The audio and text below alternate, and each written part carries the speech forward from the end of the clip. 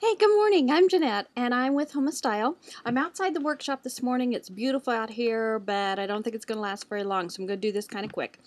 This is the Women Who Woodwork series, and I decided to do a little sub-series on the router. I've had a lot of requests and wanting information on doing the router. But it's a complicated machine, and if I tried to tell you all about it on one video, it would take a couple of hours, and I have enough trouble sitting through a 2-hour movie, so I really don't want you to have to sit through 2 hours of me. So I'm going to chop it up and do a little series. This first one is going to be why I would use the router versus why I would not.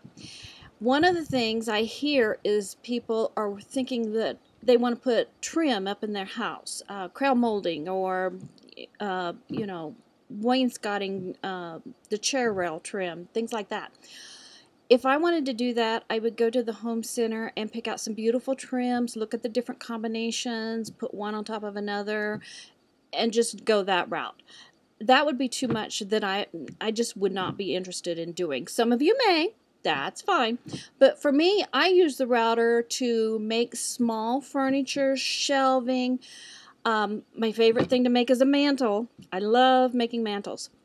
So it's fun for that. It's also fun, say like if you take a coffee table and you want to cut it in half and make it smaller and you need to put the trim on. I don't know how well this is going to show up on video, but this edge of this board has been trimmed. So this is very pretty, would be pretty on a coffee table, a shelf, something on a mantle, whereas this plain edge is not so pretty. Also stop, and I want all of you to take a moment and kind of start looking around at furniture, because this trim, while you think would on this level, also on a lot of your dressers and desks along the edge, you'll see a trim like this. So think about that too. It's a place that you might want to use the router on that. Also, the router is going to do cuts inside your board, some decorative cuts. But there's some things that it will not do. If you look at some of the trim in your home center, some of it's been pressed, some of it's been formed. And then also another little side video that I want to make is something on composites. There are some composites out there that is actually applied to your wood using steam. It's beautiful, it's incredible, and getting off subject. But anyway, back to the router. It is one of my favorite machines because of some of the things that it can do. Some of the safety tips, I've got the manual out here somewhere, but I don't know where I put it. But grab the manual and take a moment and sit down with it and read through it. I always stress that because it's going to tell you some things in there that you're not really sure of, some ideas, and a few tips. But as we go along, I will be giving you additional tips and some help on getting started on the router. This one is not plugged in, so if you see me grabbing this, that's fine. But a router is a machine you use upside down a lot. Or you're sitting it upside down. You're putting your bit in this way. It's got the flat surface, so when you want to, you've got a little switch here that locks it. And I'll go into more detail as we start actually cutting it.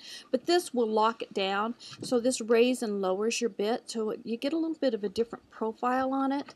And as you're doing that, one of the tips that I will go over again, but is I look at my surface flat, and that way I can kind of see exactly where it's going to be. My router does have numbers on here to tell me how deep it's going to cut, but I've never paid attention to it, so doesn't matter. I just go by my eye. But anyway, when you're actually a router, you turn it over this way and you're using it going around the board. Or we'll also do a series at some point regarding some of the items that you'll want to add to your router. This here will help you do cuts in the center of your board. Another video that I'll do is on clamping, because that's kind of challenging sometimes when you're trying to clamp, especially a thin board, and you need to get from one end to the other. How can you go about that? So I want to do a series on that. And then another thing, some of these bits, you might kind of look at them and think, oh my gosh, here's two of them that look similar, but one has a wheel and one does not. Why? So we'll go over some of those. This one here, every woman who's a woodworker or a DIY-er, however that's said, needs one of these. This is an awesome little bit, and we'll talk about that during the bit series, or the bit video. This one's also very pretty. It's a beaded bit. So we'll show you some of the bits on another video in the future.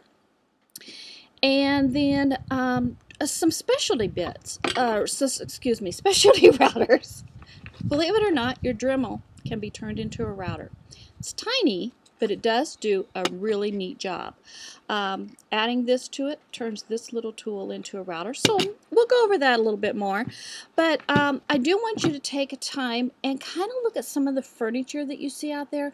Look at some of the edges. Look at some of the edges going across. The backs, mantles. Do look at mantles because they're amazing to make. And I'll probably even do a mantle series at some point, because it's basically, you know, 3 boxes put together, and after that it's endless what you can do with it. I will also go over the router table and also different types of routers, because there are plunging routers where you actually can start in the center and plunge down in. And I hate to tell you this, but I use this in that manner too. I know I shouldn't, but I'm not out here doing fine furniture. So if I get a little squiggle or something, that just adds to the character of it, if you ask me. So that's fine. So I do use this to plunge into the center of my wood. And I'll put a picture at the bottom of this video that shows my the pantry, because I did notice that I've got some designs in the bottom of that I did with a router. So that'll show you a little bit more too. I'm looking at my notes, just making sure I got everything. I think I did, but this is just the first in the series. Stop and think, what are you going to really use your router for? I do believe that any woman that doesn't do any woodworking will love it. So I do suggest they're not that pricey. The priciness comes in the bits. These can get very expensive. But the router itself is pretty inexpensive, fun to use, and we'll start her up next time. Thank you. Bye.